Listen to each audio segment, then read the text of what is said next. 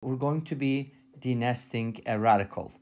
We have the square root of 10 plus 6 root 5, and we're going to be simplifying this expression. A nested radical is a radical expression that contains another radical expression which come up in different situations, and some nested radicals can be written in a way that is not nested. For example, you might have something like, let's say, 8 minus 2 root 15, right? You can basically write this as root 5 minus root 3. In this case, notice that we only have one radical in each term, but in the original expression, we have the square root of something, right? So that's what we're going to do in this problem. But what makes this problem a little bit more interesting is something we're going to talk about. So if you look at this expression, this is pretty straightforward, don't you think? And how did I get that? That's something we can talk about later because I don't want to give away the method right away. Okay, but that's something we can definitely talk about in detail in another video. So how do you denest something like this? One of the things that come up is actually there is a formula, and I believe I kind of talked about it in one of my videos, but whenever you have something like a plus square root of b, by the way, when I say square root of b, it doesn't have a coefficient, but this 6, you can easily put that inside by squaring it, right? So that could be fixed. So there's a formula that allows you to turn this into the following, which is the square root of a plus the square root of a squared minus b divided by 2. And then the other term is just going to have the a minus. I think this is the correct form. I hope it is. And we can actually test it out. For example, with the example, and let's just use this one, okay? This is supposed to be root 5 plus root 3. Let's see if you can get that. The first thing you should do is you should square each one of these, because notice that we have a squared minus b. So if we're squaring each of these terms, 64 minus 4 times 15 is 60. So that gives us a 4, which is good because the square root of 4 is going to be a 2. Now, a is 8, so it should be square root of 8 plus 2 divided by 2. And the next term should be 8 minus 2 divided by 2. This should be a 5, and this should be a 3. Yes, my method is correct. I mean, the formula is correct. At least we were able to check that. Obviously, this is not a proof. But there's actually a way to prove this formula, and I believe I've done that before. Make sense? Oops, I don't know how I was able to bring everything back up. I probably pressed some button, whatever. Anyways, you get the idea. There's a formula. Let's go ahead and apply it, and why not? But this problem, trust me, is going to be more interesting. But let's plug it in. How do you express 6 root 5? First of all, I can write it as square root of 36 times square root of 5. So that's going to be the square root of 180. So in this case, my a is 10 and b is 180. So if I apply the formula, the square root of a, 10, plus the square root of a squared, which is 100, minus b, which is 180, divided by 2. We ran into a problem. Houston, we have a problem. What is that problem? The problem is we have a negative number under the radical. So is this going to be complex? I don't think so. This shouldn't be. It's well defined because notice that this expression is positive, right? So we should have a good outcome, like a positive outcome. Why not?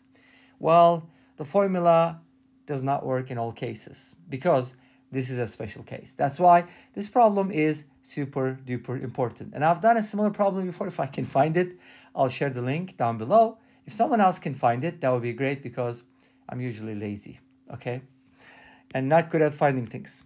So let's see how we can simplify this. Have you noticed that when we did the squaring and difference, we got a negative number? So can we just reverse the process? Maybe write this expression as follows, right?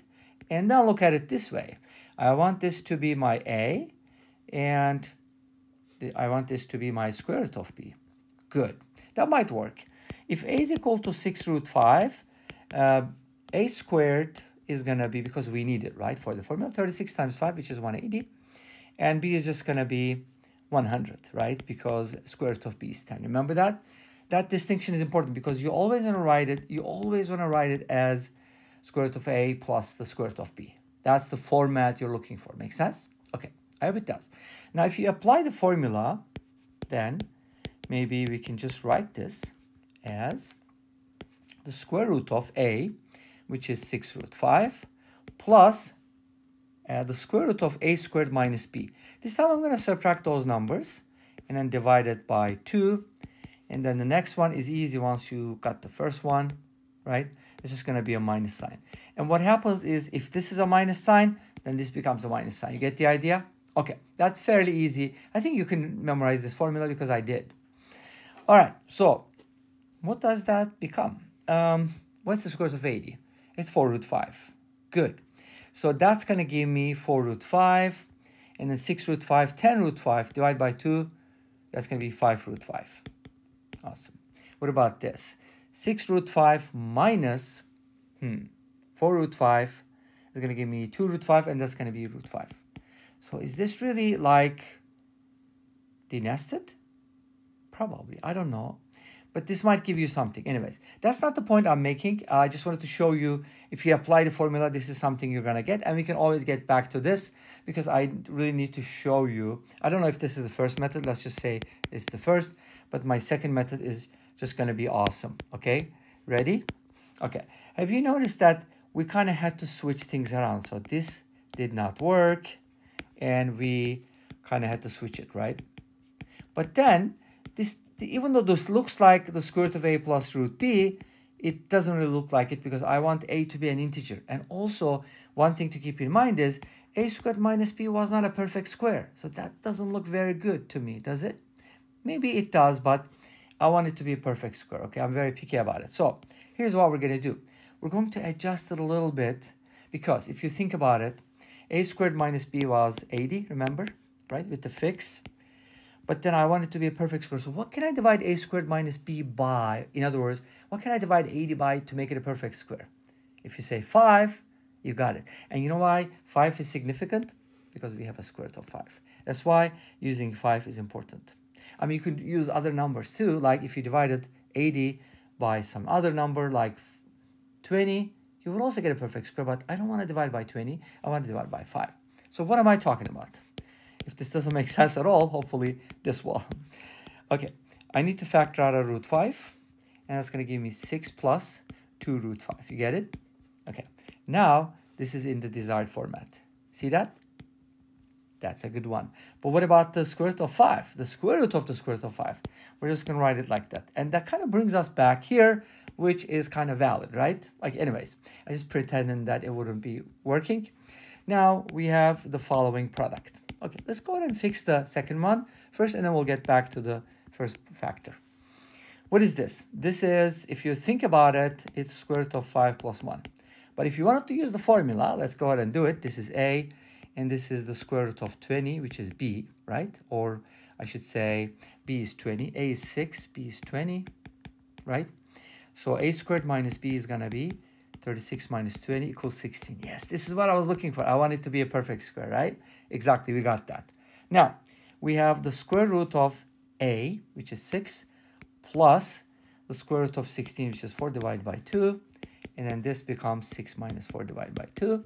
This is square root of 5, and this is square root of 1, which is 1. Awesome. And then we have the square root of the square root of 5.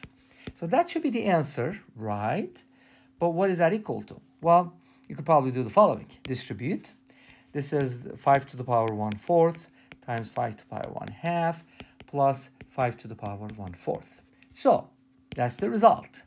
If you add the exponents, you get 5 to the power 3/4 plus 5 to the power 1/4. And now you can write this as a sum of two radicals that don't contain radicals. So it'll be denested. How? This is going to be the 4th root of 125 plus the 4th root of 5. And that will be the answer. Where does this come from? The square root of 10 plus 6 root 5. That's kind of surprising, isn't it? Yes. And this brings us to the end of this video. Thank you for watching. I hope you enjoyed it. Please let me know.